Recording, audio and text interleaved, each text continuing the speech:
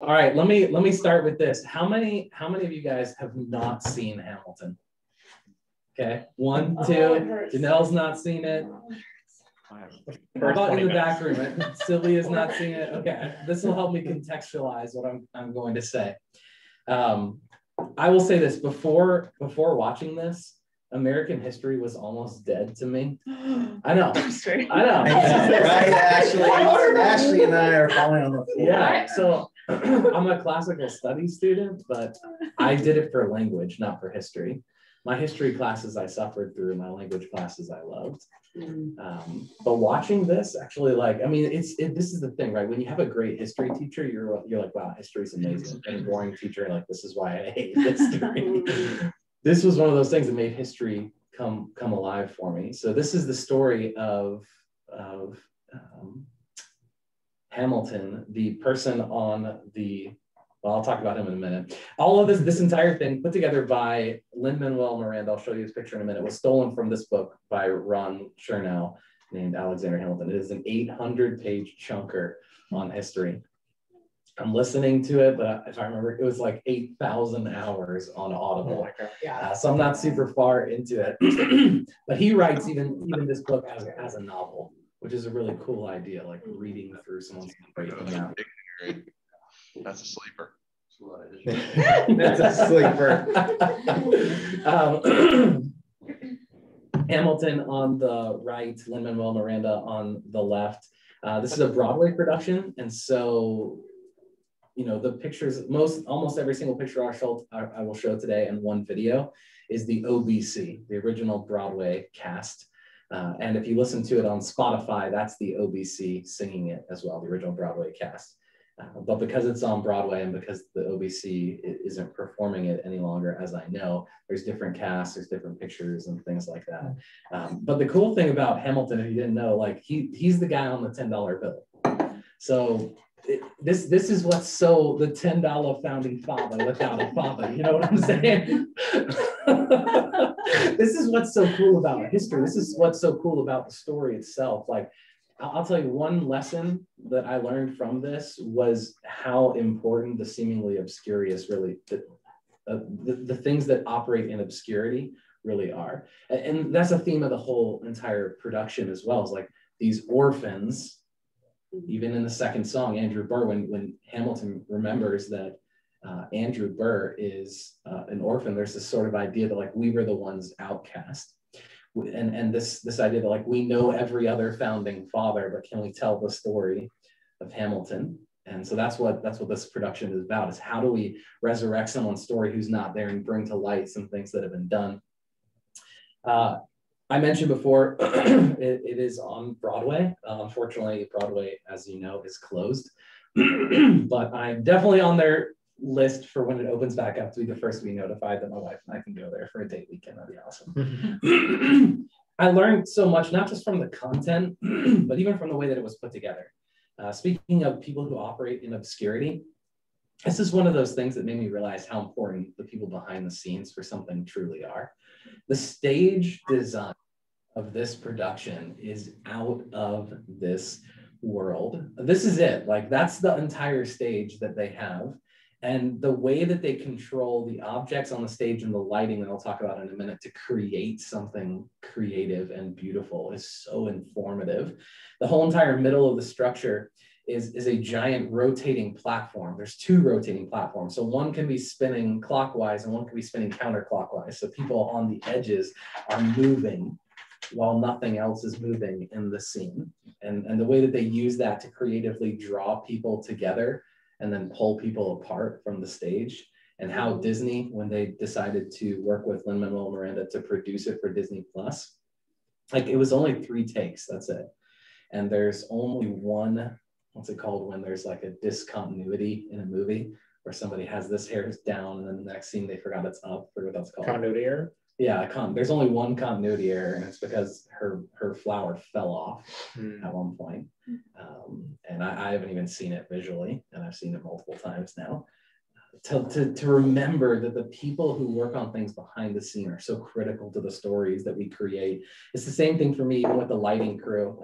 Like, I'm not a stage person. I'm not a, what is the word for? Stagehand. Yeah, but Stagehand, what's the strange English word that we use for people who are in drama? Thespian? Thespian, yes. I am not. I got you. Listen, that's the thing, okay? That is a strange English word. Let's just put it that way. I don't have stage background. I don't have drama background. And so when I saw this production and saw how they used lighting to accomplish things, I was blown away. One of my favorite scenes when it comes to lighting is when Hamilton's son dies. It's this amazing moment where like you're hearing his heart beat with like the kick drum and it's like slowing. And then when he finally passes, Hamilton leans his body over his son, slowly over his son's body. And the light that's strongly on his son begins to fade as he puts him into darkness. And you don't realize it because the lighting is in just the right way where it's not like awkward. He's like laying over. It's just this like slow thing. And his son like slowly fades into darkness right beneath him as his wife is like crying out. Just that the way that we can use lighting, the way that we can use mediums to create something creative is such an incredible thing. Another thing I learned just again from the way that the whole entire production is put together, just a reminder, like Burr wasn't black, okay? Just a reminder, George Washington wasn't black either.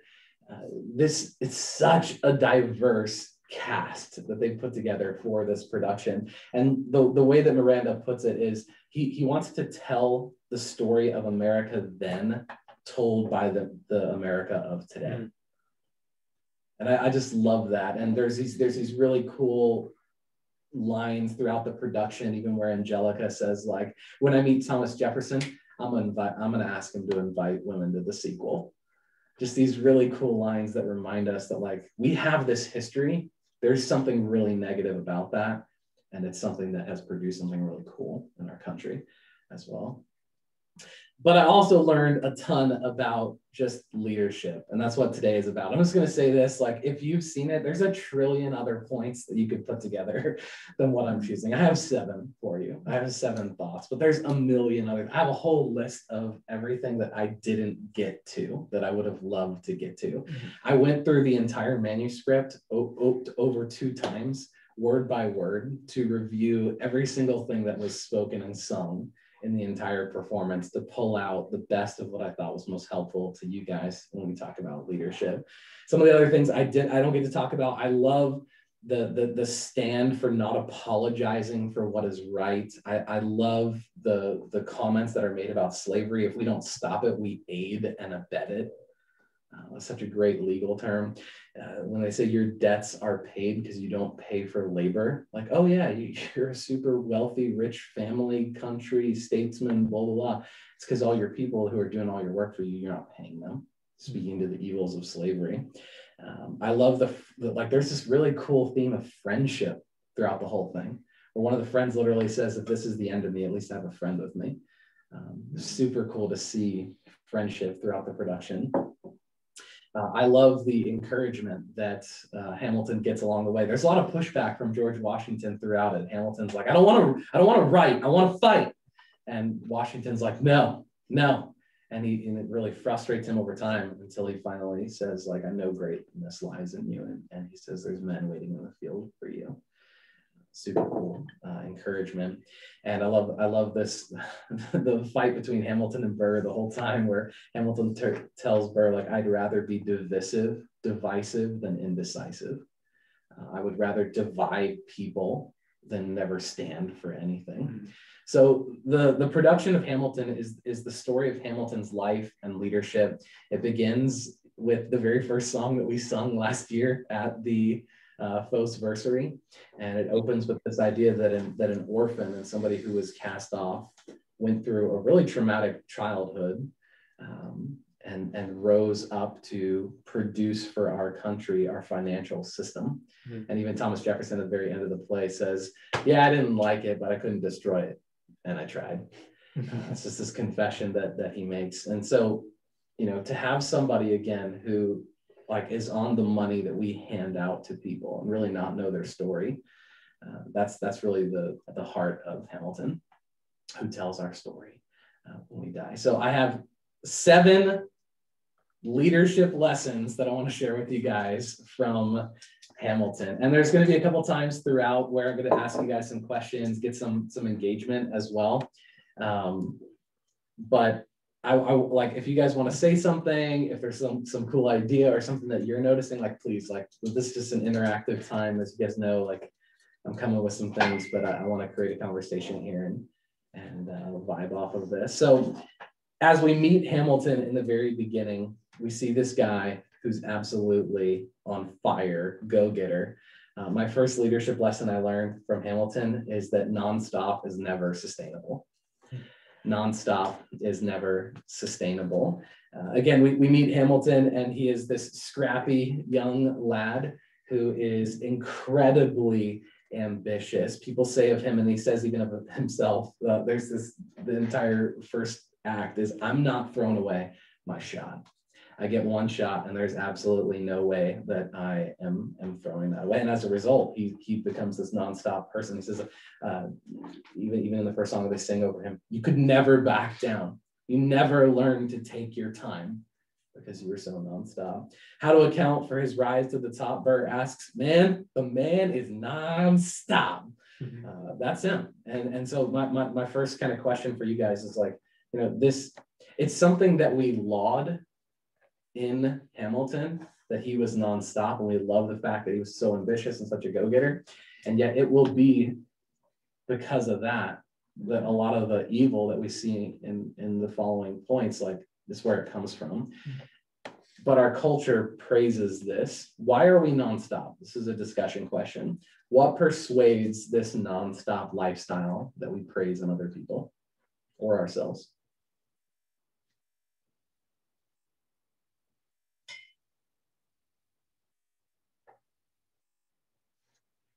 We sort of come to glorify that hustle mentality, and we're kind of fed, even in a non-spiritual way, that as soon as we're born, we start dying. We only have so much time on the earth. And so our culture sort of glorifies that, chase everything, get everything, be everything to everyone. But you only have 24 hours in the day, so you got to pack it all in. I mean, I think our culture glorifies this idea that you'll have what you want when you're too old to enjoy it. And so, like, the people who are older get what they want, but if you're good, you get what you want when you're young. And that comes from this fact that, like, you have to unbury all these things that it took your boss to do in 50 years. You have to unbury those things in half the time if you want to have them and enjoy them. Conversely, I sit under a lot of mindsets and worldviews that would suggest that, you know, we and even Lencioni in the motive would point to this idea, like, we work hard now, so one day we cannot. But if you start that nonstop lifestyle, like, that will be your lifestyle forever. And then, like you said, when you're too old to enjoy it, it will be gone. I never thought about this till now, but, like, from the birth of our nation, like, the whole idea of America was started by people who said, I'm going to choose not the easy thing, but the hard thing. I'm going to go across the ocean in like 2-3 months. Some of us are going to die before we get there. And then I'm going to jump into this wilderness and create a life for me. And that is the whole story of our nation. Like, it's a people who said, I'm going to do the hard thing. I'm going to make my own way. I'm going to make my life, make a life happen. I never really thought about it until now, about how it started at the very beginning. I think there's also an argument to be said for, as long as people were in these times where it was letter writing and it was all these things and it took time to travel, you had to take time to travel, for word to travel, to communicate with other people, to collaborate. So I think that, you know, there was automatically room left so that by the time that they got to, like, Independence Hall to write the Declaration of Independence, all that, like, they were going nonstop, because that's the time that they had to make the most of it. And when they left, that's it. They're leaving, it's gone, we gotta go. But now that technology is caught up, everybody's always been so focused on how do we get it faster, faster, faster, as fast as possible at a moment's notice? No one ever really thought to ask, do we need this? Does it take away the other times that we have to think through things, to stop, to rest, to whatever it is? So I think that that's always a point to bring up, is that they had time built in to think and to process. Wow. We don't. That's really good. Yeah, like we've forgotten about the value of the journey. Oh, there's a good metaphor there. Yeah, that's good. I also think like societally, there's this great like fear of unfulfilled potential. Yes. But potential can often be limitless. And so you're chasing after an endpoint that consistently moves as you grow yourself. Yes. So Whitney, Nailing spaghetti to the wall. So good. So good. Yeah, that's Simon Sinek's new book, Infinite Game. That's what we play. We play an infinite game. Yeah, that has been a strong thought on my heart recently, Whitney. If I can do it, I must. I have to. I'm not throwing away my shot. Sometimes a leader willingly throws away their shot for another person. That's often a leader. That's not a message coming out of our society. It's the message of Hamilton. It's the I'm never going to back down. I'm nonstop. And it's also get out my way or you're going to suffer for it. And I think about some of the people in my life who I see as this like nonstop, I'm going and grinding and get out of my way.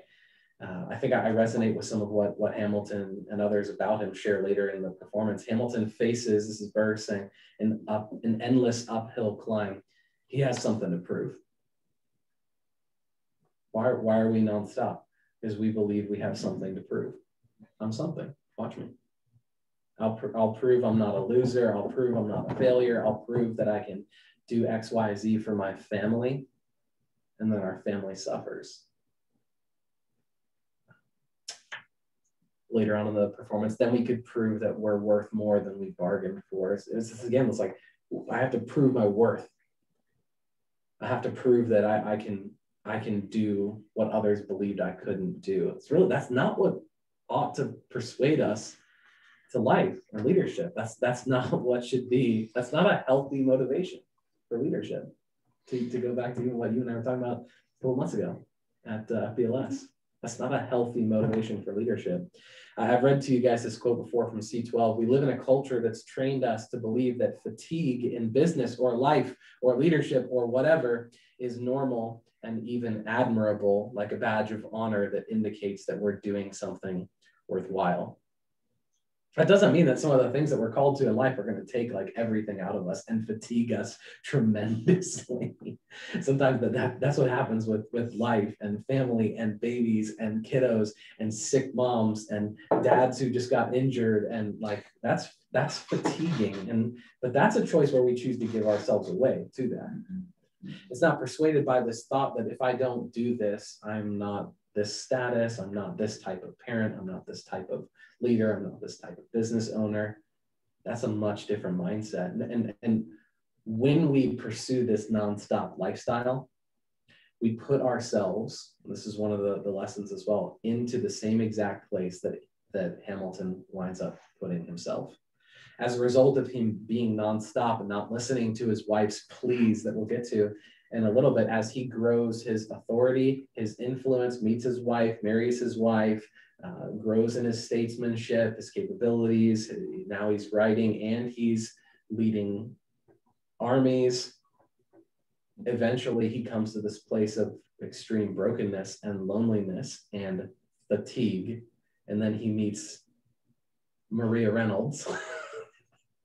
Maria Reynolds is the person with whom Alexander will commit adultery and move himself into a life of recovering from this act in his life. There's nothing like somewhere in the city, someone under stress meets someone looking pretty. There's trouble in the air, you can smell it. And Alexander's, watch this, by himself.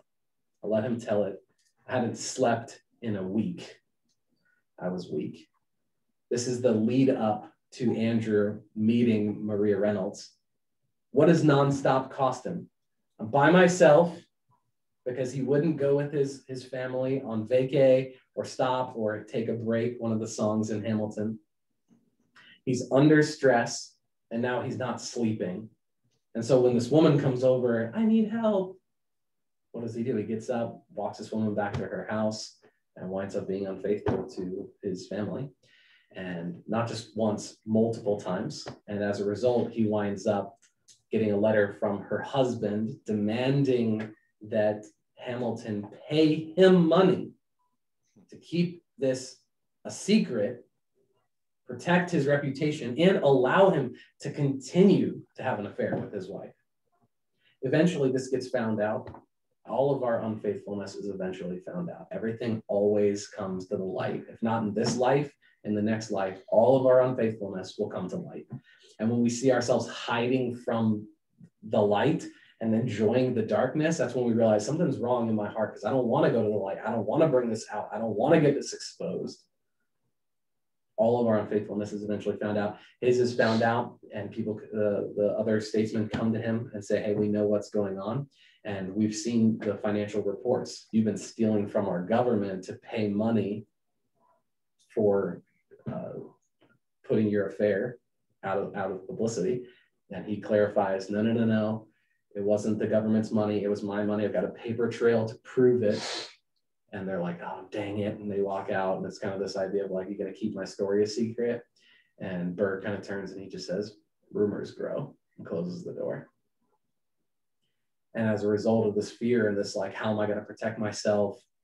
This is where the Reynolds pamphlet comes from. This is a real thing that was written where he detailed the entire episodes of his unfaithfulness and his affair, printed it, publicized it, put it out to the world. Who gets one? His wife. And his wife learns of the affair through this written paper. Then they sing the song Burn. And we'll go over some of those words in just a minute. But throughout the entire performance, this idea of being nonstop is a common theme. Burr hates Hamilton for the fact that he's so nonstop, because he's the one rising to the top. But I love this quote, because George Washington in the performance is definitely one of the heroes of the production. And I love his position on this idea of being nonstop. He says at one point, let's take a stand with the stamina that God has granted us. That's such a different mindset. Like, what's the stamina? What's the pace that God's given us? Not other people. This is where Burr's jealousy of Hamilton comes from. Wish I was like this guy. Why does he keep getting everything? He's the one who. And George Washington saying, let's take a stand with the stamina that God's given us. And similarly, Eliza Hamilton, Hamilton's wife, she's got a very different perspective as well. She actually says to Hamilton at one point, she says, if you take your time, you will make your mark. And her common refrain throughout the whole production is look around at how lucky we are to be alive right now. Her perspective, like that's what she's encouraging Hamilton to do. If you take your time, you'll make your mark, which is exactly what Hamilton wants the whole time. How do I do this? How do I rise to the top? So my challenge question for you on this is, what's the pace that you're called to? Michael Todd, we've been studying him over the past 2 years since GLS, calls it the pace of grace. The pace of grace. What's the pace of grace? You know, just to understand, and this has been so helpful to me over the past couple of years, just realize like my pace that I'm called to is not someone else's pace. And it is that jealousy and that comparison by which we find ourselves so discontent with our own calling. And that's precisely not what God wants. He's given you gifts and callings and a pace, and that pace looks different than somebody else. Our call is to be faithful with that pace. And it's a pace, to use Eliza's words, it's one where we can still look around at how lucky we are, how blessed we are to be alive right now. That's the stop and smell the roses mentality to life and leadership. And it's a healthy pace, because nonstop is never sustainable. Point number 2, there is a fine line between passion and idolatry. this isn't a word that we use a lot. An idol is something that we would give ourselves up for in order to get, or something that we would even sin to get. I found this picture online. Let me just first say I'm very disappointed and upset to know that there are so many different flavors of Klondike bars. Yeah. Okay, I had no idea. Yeah, man, that's awesome. Like vanilla ice cream and a chocolate outside, like that's a Klondike bar to me. This is a whole smorgasbord of amazingness right here. What's, this is where it's so funny. We, as a digital marketers, like we don't talk about jingles, and yet from the 90s we remember all of them.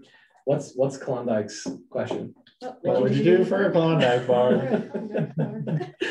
That's a question we could ask ourselves about anything in life. What would you do for fill in the blank?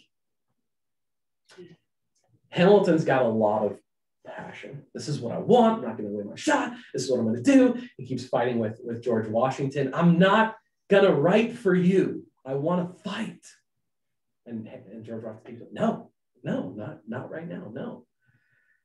What would you do for the things that you want in your life? And I can tell you as a longtime idolater, that this is like really hard and super, super common. The things that we're passionate about can become idols. Anything good. Remember the first time somebody, like you guys know, I've been worship leading for like 15 years. I remember the first time someone asked me if my ministry was an idol. I was like my Jesus thing is a non-Jesus thing. Like, what the heck are you talking about, bro? You can't make ministry an idol. Like I'm doing my thing for Jesus. And he's like, no, what are you really doing it for? Where's your heart at in what you're doing? And so one of the things I did, I went through the performance, and I'm looking for where are signs where this passion became an idol that led to a lot of the failure that we're talking about. So I'm going to put a couple of quotes up on the screen, and I'm going to share with you some signs of idolatry that I experienced in my life, and I think we all experience in our lives. And this is how we know. How do we know? It's a passion or is this an idol? How do we bring it back in our lives? Can I just say that Angelica's commitment to Alexander, this one of the interesting themes throughout the performance is Eliza, his wife, her sister is named Angelica. Angelica was actually the person who introduces Hamilton to Eliza at a party. But when Angelica introduces him, she does so somewhat reluctantly because she is very attracted to Hamilton at this party. Like the fifth or sixth song, there's this amazing moment where they're toasting the groom. Like Eliza and Hamilton are getting married, and it's like, to the groom. And then all of a sudden time stops, and they use that rotational stage to reverse, and it goes back in time. And now it's the same thing that we had just seen in the previous song of Angelica meeting Hamilton, introducing her to Eliza, but it's from Angelica's perspective now. It's retelling the whole story of what happened in that moment. And she's regretting having introduced Hamilton to Eliza because now it's cost her that relationship. But as she ends this song, she sings this line, "When I fantasize at night about Alexander's eyes, I romanticize what might have been." This is when things become an idol, or we fantasize what could have been. We romanticize something, and we say what could have happened? And we wrap our life and our emotions and our thinking around what could have been in a moment, and it destroys us. It destroys us. I already shared this with you before, but when Hamilton said I hadn't slept in a week, signs of idolatry, you can't even sleep. You won't sleep. Because this thing that you want to do, this thing that you have to do, this thing that you feel like you have to complete or compete in or blah, blah, blah, is just keeping you up at night. You can't even sleep. Sign of idolatry, fantasizing, romanticizing the past, not sleeping. Andrew Burr, ironically, meets a woman who is married, and he's telling these friends at dinner one night, I met this woman. They're like, "Oh, you should have brought him." And he's like, "No, it's going to be kind of difficult." And they're like, "What? You should have brought her." And he says, probably can't do that. She's married. And the counsel he gets back is, if you love this woman, go get her. What are you waiting for? And then he sings this song, Wait for It. And he's not willing. And he goes and he takes enough, this theme of unfaithfulness, this theme of like adultery in marriage, like is a common one throughout. What's a sign of idolatry? You're not willing to wait for something. You're not willing to fight something that you know is actually bad for you. What should have been Angelica's position? What should have been Andrew Burr's position is like, this isn't right, so I won't do it. Talking about hard decisions that we make, that America has made. What are the hard decisions that we make? This is wrong. I won't go do it. His counsel was, go. What are you waiting for? Andrew Burr sings about Hamilton. He says that Hamilton doesn't hesitate. He exhibits no restraints. He takes and he takes and he takes. What's the sign of idolatry? We won't hesitate, no restraints in our life. Whatever I want, I go and get. That's Solomon in Ecclesiastes. Whatever my eyes wanted, I gave it to them. That is idolatry. That is an idol of self. Later on in the performance, how do you write like tomorrow won't arrive? So he starts writing a ton, like tons and tons and tons. How do you write like you need it to survive? How do you write every second you're alive? What's a sign of idolatry? Like whatever this thing is that we want, we have to have it to survive. Even Angelica says, right, I'll never be satisfied. And there's kind of like this like heroism mentality. When you hear her sing it for the first time, you're like, yeah. And then you realize like, wait, what does that mean? The fact that you're saying like, I'll never be satisfied, I'll never be content. Mm-hmm. I remember a friend of mine was like, yeah, so what's your favorite song? I was like, this one's one. It's like, what's your favorite song? He's like, never satisfied, because I'm never satisfied. And I'm thinking, you want me to like praise you for that, but all you're confessing is that you have zero contentment in your life. This is what idolatry does. It destroys contentment. I have to have this. I must have this. I must get to this, or I can't be satisfied. I can't be happy. I can't be fulfilled unless I have this thing. I have to get my plan through Congress. Hamilton tells his wife, I can't stop till I get this plan through Congress. And we look back at everything Hamilton did for this country and we're like, this is so great. And so when I ask you, were the things that he sacrificed in his life worth it? The first thing we point to is everything that he produced, everything that he created.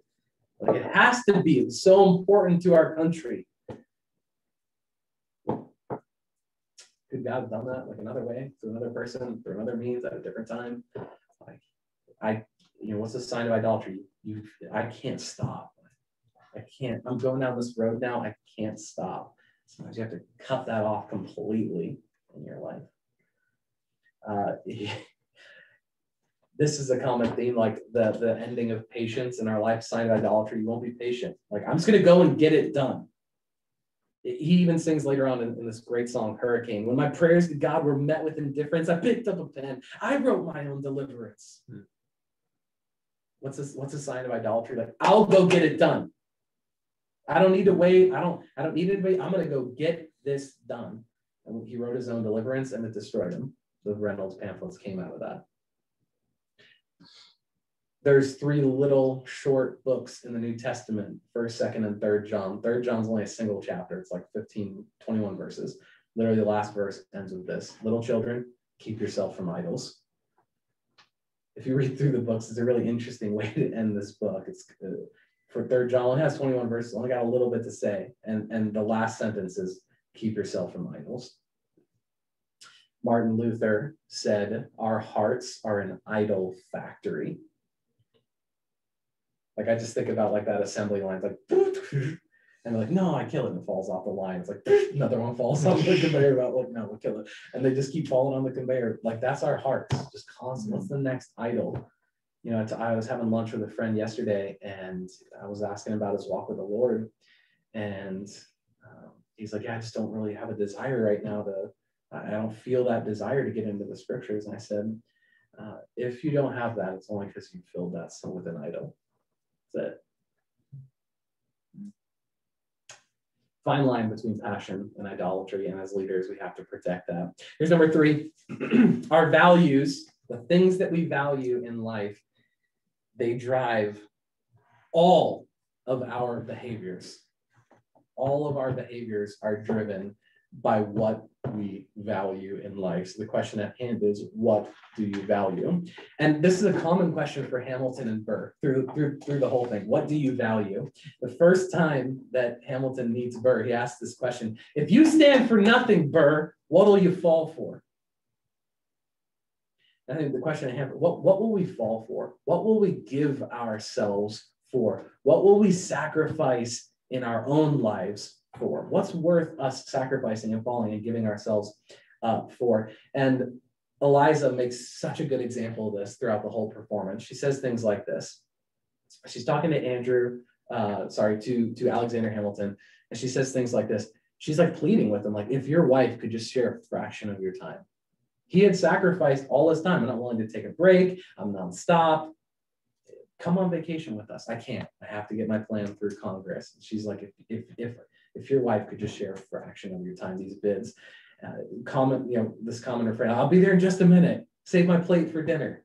I'll come back to bed. I just can't. Take a break. No, come back to bed. That would be enough if you could just be here with me. Like in my marriage with my wife, we call these bids.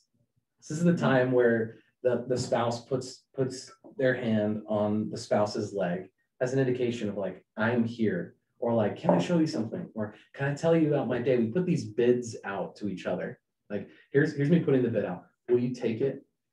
And sometimes like, oh, not right now. I'll come back. We're denying those bids. And sometimes we're like, yeah, tell me about that. And we draw ourselves in and we create connection. We create relationships. For her, Hamilton sings over her, like, would you relish being a poor man's wife? Like, I have to go do this. Could you enjoy being a poor man's wife, unable to provide for your life? And she responds, I relish being your wife. Like when they meet for the first time, Hamilton sings this. He's like, I ain't got a penny to my name. And she's like, I love you. I want to marry you. And then like only, I don't know what time, years later, he's saying like, could you really relish being a poor man's wife? And in my mind, I'm thinking, remember what she said before, bro? She said yes.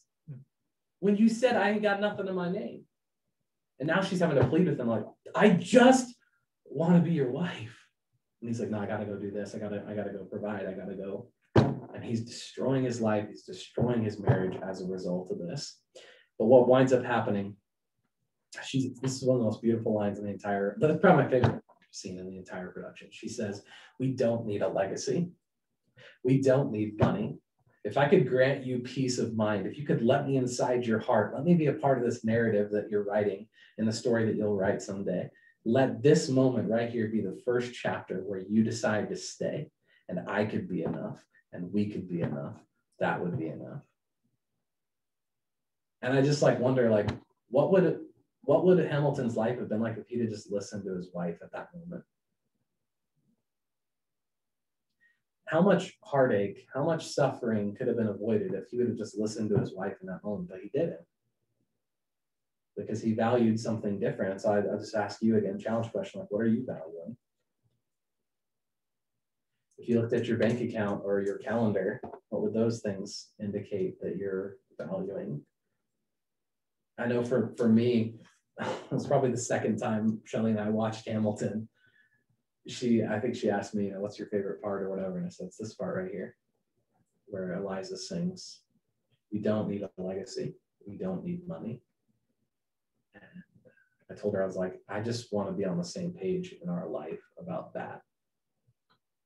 Like, I just want that to be true for both of us, where both of us say, like, we don't need these things.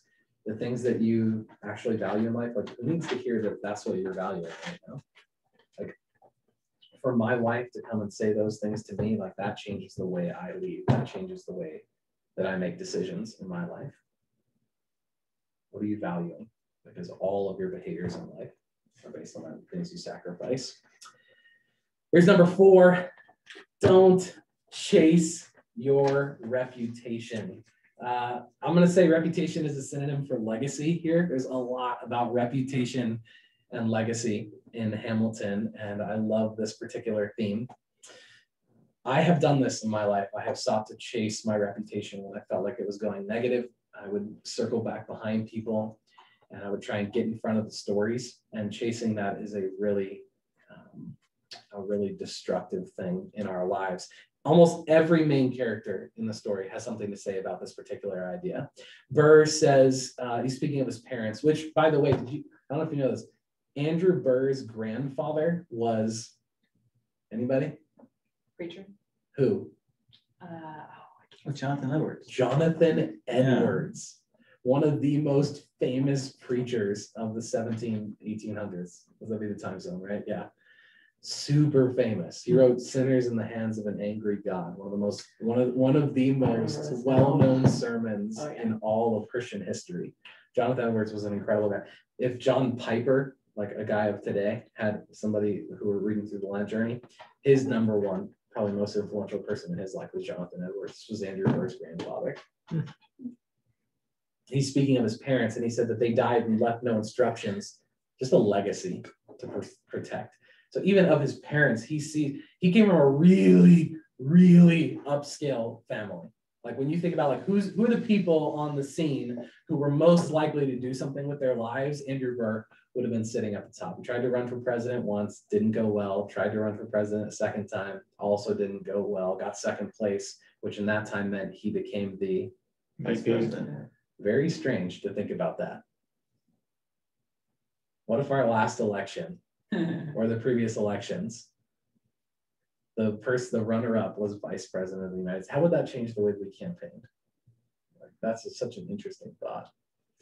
So even Burr's thinking like, I got this legacy I want to protect. But George Washington, again, he's like, he's the wise person, right? He says, Hamilton comes up at some point and somebody said something really negative about George Washington.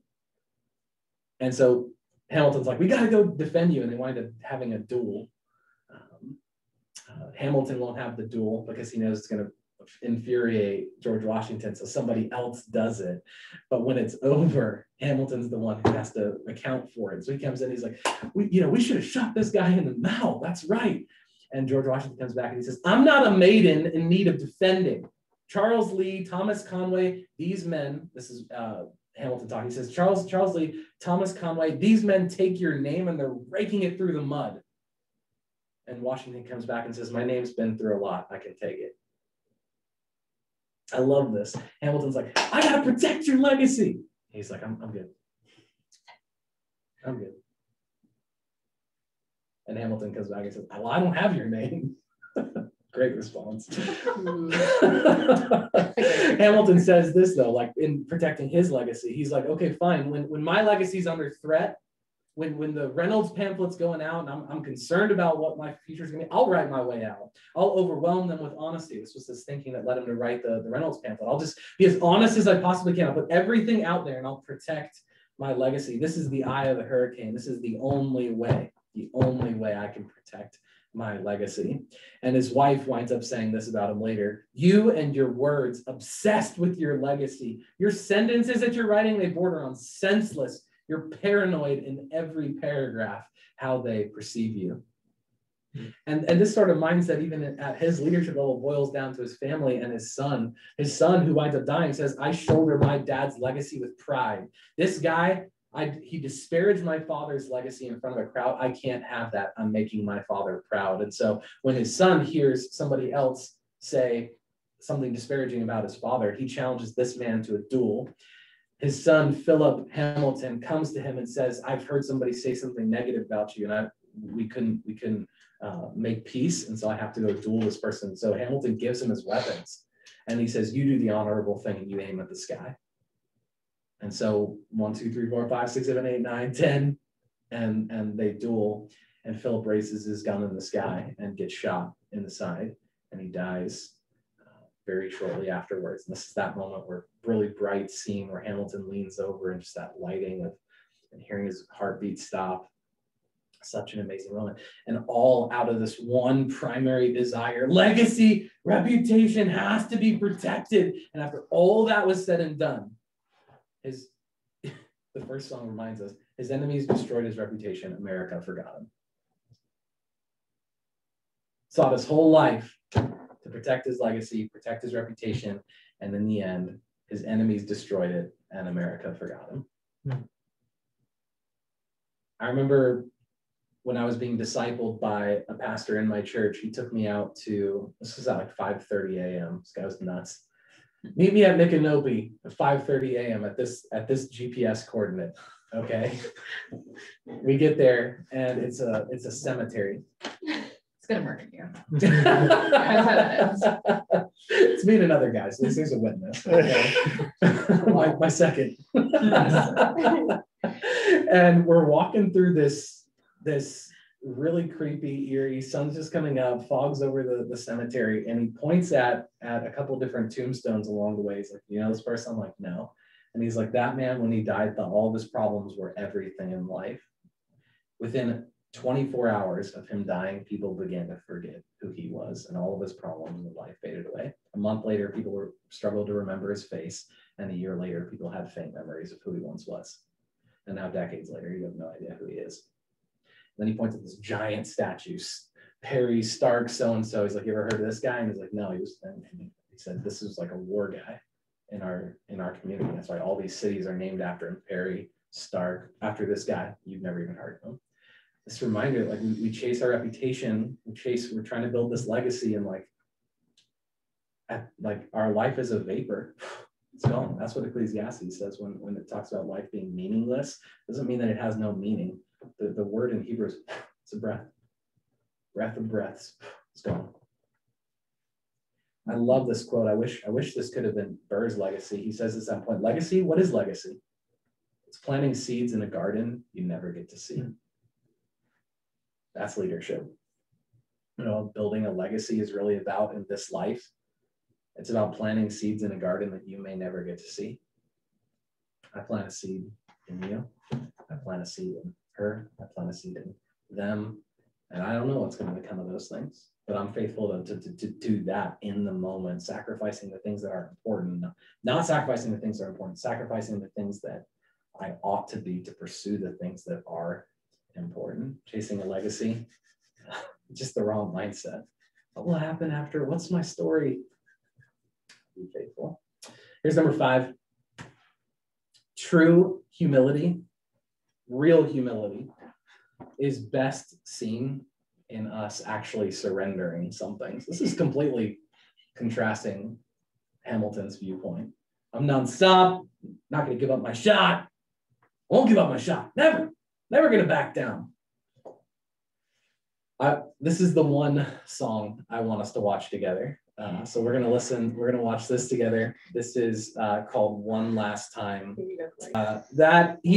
Honestly, that guy's probably my favorite vocalist. Christopher Jackson in the entire performance. His vocals are just so smooth, so on. An incredible moment in the production. What did you guys notice? Like, tell me some things that you noticed, like across the board, anything that you noticed or took away, even as we reviewed that song in this context. I liked how Hamilton was talking. So I'm assuming Hamilton wrote that speech for George Washington. So like they were both saying the same words. Oh, so good. Cool. But then I also found myself thinking about how the whole song is about legacy, and how, at least in this day and age, I don't necessarily consider George Washington any more prestigious than Alexander Hamilton. To me, they're both guys who lived a long time ago. One guy who did things the really wrong way, and one guy who tried to do things the right way, and even still their legacies both have kind of faded. Yeah, in the context of how long does it last? This is the issue of immediacy in our day and age. Like only the immediate is important. Only the immediate is relevant. So that's a good. I love that when he stands out in front and then they switch positions slowly. So good. That idea of like who is actually out in front and who are the people that we look upon. It's interesting because a lot of Hamilton was like taken inspiration from Lin-Manuel Miranda enjoying the West Wing, and like speechwriters are a huge part of that show and talking about their value, what their actual role is, how much of it is their words. But really, I appreciate this because while Hamilton is the one writing it, and of course he feels a lot of passion towards the subject, it's not the same as when Washington's singing. It's it's so much more. It's his words. It's just Hamilton's lexicon being put together. And but it's just I also think that it's interesting with Corey's point that I think the difference between the two people is that Washington saw. He is not going to be remembered for much, you know, like, and he has, maybe because of his attitude towards it and his indifference towards winning that legacy, at least in how they portray him. But I think he saw much more to the other side of, like, people forget, you know, like history will see all of this, but it's not really going to see every part of us. And all we can do is really try to help them move along. I think there's also something to be said for ending on a good note, which is something that's increasingly disliked in our society. Like, I know that you're not much of a sports guy, but I feel like I see that more and more in the NFL, where these quarterbacks, they just like don't stop. They're like, I'm not going to stop playing football until I'm broken. And they don't leave on a good season, and often they'll come back for their last season and it's horrible. And the last thing people remember about them is they're like, wow, this guy really is washed up, rather than like leaving when they should. TV reboots, another example. Except Tom Brady, who's apparently just eternally the best quarterback of all time. Any other thoughts on that performance? Virtual people as well? Oh, sorry. No, go ahead. No, I was just gonna say I like it because I look at it a lot as like the wisdom of age. Because at that point, Washington is a great deal older than Hamilton, and Hamilton's still got that sort of young person mentality. As soon as he finds out Washington's stepping down, he's like, no, like, we're gonna fight this. And Washington's just very resolute, like he knows who he is, where he is. So if Hamilton had just talked less in the beginning and sort of listened to Washington more and taken advantage of that sort of wisdom of age, things might have turned out a little bit different for him. That's good. So it's interesting, Hamilton in that scene is like able to, at the end, come to terms with Washington. So it's like he gets a little bit of that, but couldn't apply it to his own life. I've often felt that moment in George Washington's life was a pinnacle moment in our nation's history. Yes. Like, if it went the other way, it would have been a very different history than the one we experienced. And you talk about planting seeds in a garden you never get to see. Like, often I wander around when I'm on my road bike looking at these forests, and I think, who planted these years ago? I had no idea, but I enjoy them. I love them, you know. And like, that's exactly what Washington did. We haven't forgotten him, but we know less and less about him as the years go on. But he planted the forest, and we get to enjoy it. But he was okay with that, you know. His viewpoints are so different than Hamilton's. Even as he starts, let's take a break, and then we'll teach them how to say goodbye. Like, his surrendering of his position and teaching America for the first time ever that the commander-in-chief can surrender their position. If you look through American history, this is regarded as one of the greatest displays of statesmanship in all of American history. I would say world history. It was the first time that it was a peaceful transfer of power between two different parties in like world history on record. So the entire world was watching. Absolutely. Because no one had ever done this. Yes. You know, he said, if I say goodbye, then the nation learns to move on. Like, what a surrender of power. It outlives me when I'm gone. Like the scripture says, everyone shall sit under their own vine and fig tree. No one shall make them afraid. They'll be safe in the nation we've made. I want to sit under my own vine and fig tree, a moment in the shade, at home in this nation we've made. One last time. This is the exact antithesis of Eliza's song to Hamilton, where she's like, will you just come home and that will be enough? And he's saying, I want to go sit under my own vine and my own fig tree that we've made. That's that part that they sing with the switching of positions is actually almost directly from, they edited out a couple cool moments, his farewell letter. And in its entirety, well, the ending section that he quoted from says this: though in reviewing the incidents of my administration, I'm unconscious of intentional error. I'm nevertheless too sensible of my defects not to think it probable that I may have committed many errors. First of all, what an awesome statement of humility. I'm looking back and I'm like, I don't really see anything that big of a deal, but I know who I am. I probably made a lot of mistakes. Whatever they may be, I fervently beseech the Almighty, there's an edit out, to avert or mitigate the evils to which they may tend. I shall also carry with me the hope that my country will never cease to view those errors with indulgence, and that after 45 years of my life dedicated to its service with an upright zeal, the faults of incompetent abilities, mine, will be consigned to oblivion, meaning what? They won't be remembered anymore. Remember Harry Potter? Oblivion! Obliviate. Obliviate! We forget something. That's what oblivion. Consigned to oblivion. That my errors will be consigned to oblivion, as myself must soon be to the mansions of rest.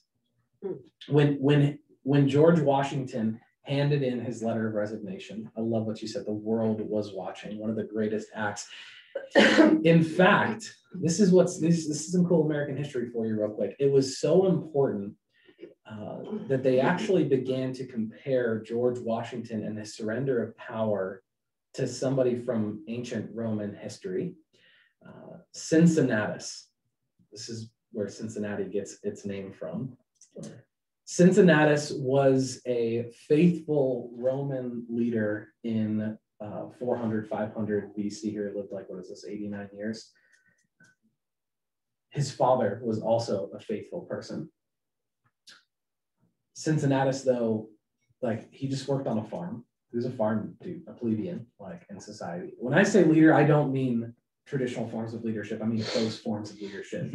You have no title, no position, and you lead with influence and faithfulness.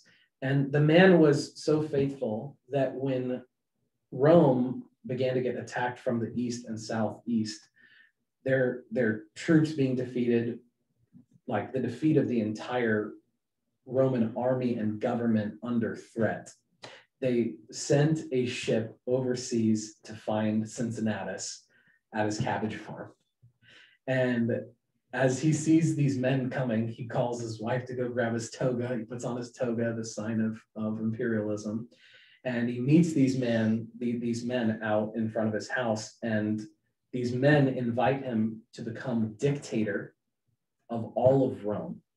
This is a 6-month temporary thing, a temporary assignment in which somebody has complete authority over all of Rome.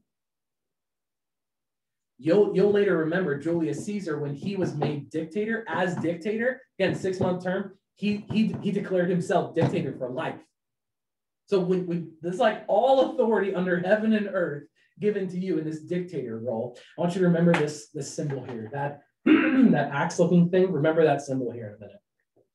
Cincinnatus takes the army of all of Rome and in less than 2 weeks defeats the entire threat that is coming against Rome. He walks back to Rome, surrenders his position, and goes back to cabbage farming.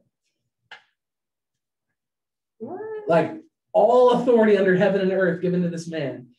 He does his thing. He fulfills his calling. He fulfills his purpose for which this authority was given. Could have had another 5.5 months worth of dictatorship, done a lot of cool, fun things, or destroyed people's lives in all of Rome. He hands it back and says, I did what I was given for this, and he walks away. So here's what's cool. Here's some cool American history. This is the Washington Monument in Maryland. What do you notice about Washington? He's handing something out. Yes, what else? Wearing a toga? He's wearing a toga. Yeah. George Washington on the Washington Monument in Maryland is wearing a toga. Oh. They compared Cincinnatus's surrendering of his dictatorship to George Washington's surrendering of his leadership role. And what he's handing in his letter of resignation, and he's pointing south to where he did it. Likewise, at the the Washington Monument in Virginia, notice that object in the city. You would look at this and be like, oh, a cool statue of George Washington. That's neat. Oh, what does he have, like a cane in his hand? That's cool. What's he standing next to? I don't know. Dumb. Move on. That object right there is a Roman fasces, a fasces. It is that very same thing that we saw in that picture of Cincinnatus, that object that they were holding. This is a Roman sign of authority. Both of these monuments. Next time you see a statue of Washington, when like, look what he has in his hand. See, that's how important this act was. True humility in a leader seen in his surrendering of privilege, in his surrendering of power, not taking it up like Julius Caesar did, saying, mine forever, watch. No. With me when I need it, with me when I'm called to, surrendered and given up when that time comes. That is some fantastic leadership right there. Fantastic leadership. Here's number 6. Unfaithfulness, though, destroys people's lives. We've seen faithful leadership. Unfaithfulness destroys people's lives. So the Reynolds pamphlet comes out. All of Hamilton's unfaithfulness in his life and leadership and family and marriage is exposed, and his wife reads those things. And when his wife reads those letters, she says this. I just thought this was such an interesting line. She said, I'm rereading the letters that you used to write to me in the past when we first met. I'm searching and scanning for answers in every line. What is one of the effects of our unfaithfulness in life? We throw the people around us into complete confusion. I remember the first time somebody in ministry in my life was proven unfaithful and shown to be unfaithful. Like, the first thing I did was say, like, what am I supposed to do with everything that I got from this person? Everything I learned from this person. Like, am I just supposed to, like, reject it all? Because clearly this person was everything I thought that they were. Unfaithful throws people into confusion. Well, searching through these letters, I missed something? I thought you were this person. And she says this. She says, as a result of this, you forfeit all the rights to my heart. You forfeit the place in our bed, and you can sleep in your office instead. Like, that's where he wanted to be, right? Like, I gotta stay in my office. I gotta keep doing this. I'm nonstop. I got this passion. It's become idle. And she's like, oh yeah, you just stay there from now on. That's what you wanted. That was his other mistress.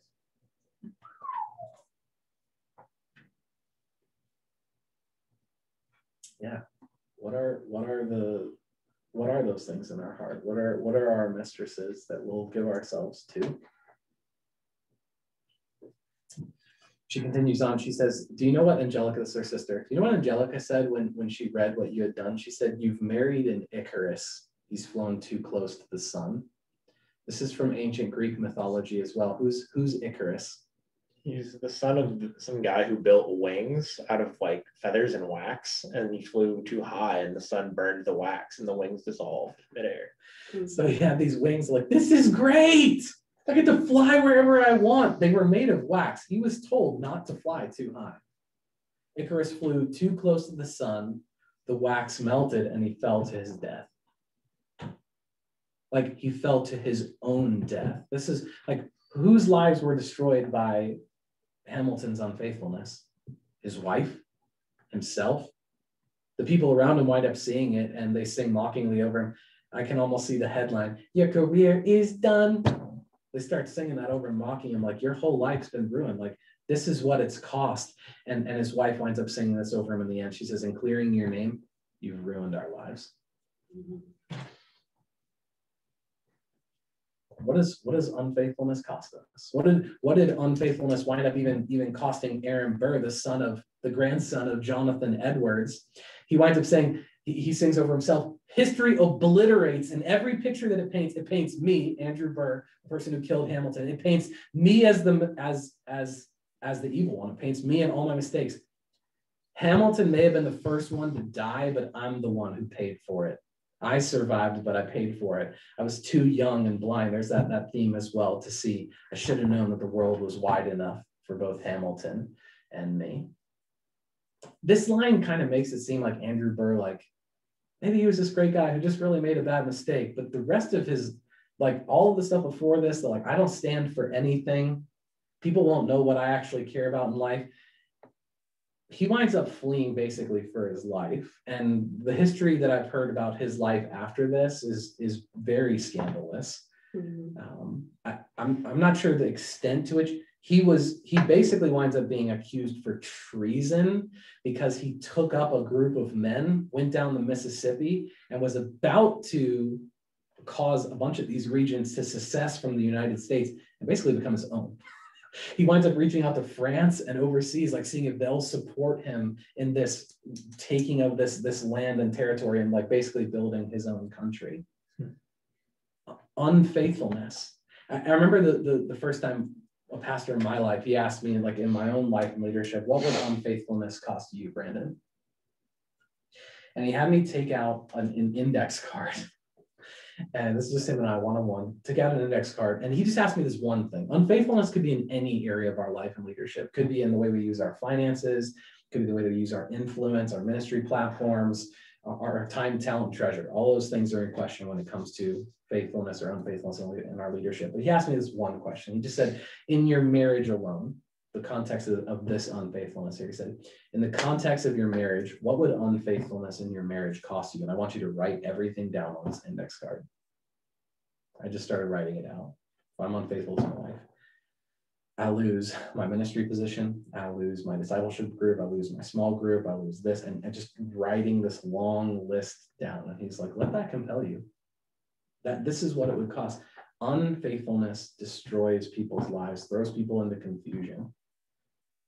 But it's cool because there were faithful leaders in Hamilton as well.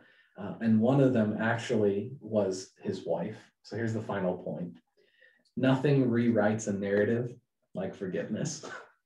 Nothing rewrites a narrative like forgiveness. You're going down this road and all of a sudden forgiveness paints a whole new road you've never seen before, and you get to turn.